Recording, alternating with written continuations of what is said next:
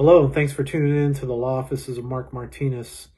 So now that the notice to quit has expired, the unlawful detainer or the eviction lawsuit starts.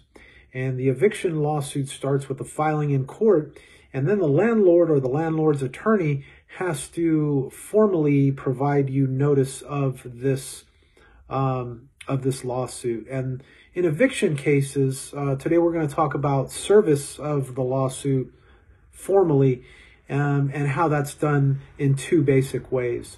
So the first way is done is personal service, kind of like you see in the movies where someone comes up to you and said, "You've been served," and gives you a copy of the summons and the complaint.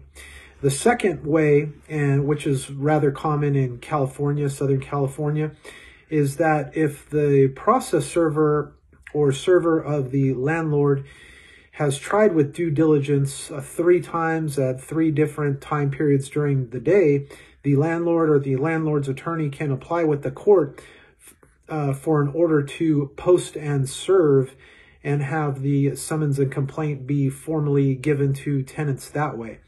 And post and serve, if there is a court order, just means that a landlord is now able to post the notice on the door, doesn't have to personally give it to you, and then mail it. And post and serve is effective 10 days from the date of the mailing.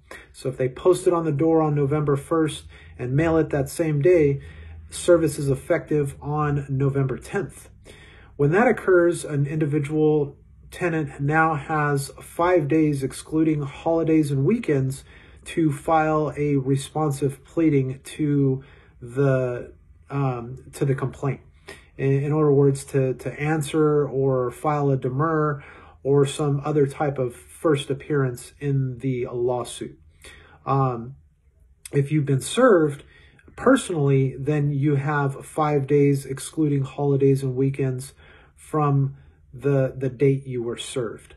Thank you very much, and hopefully this has been informative.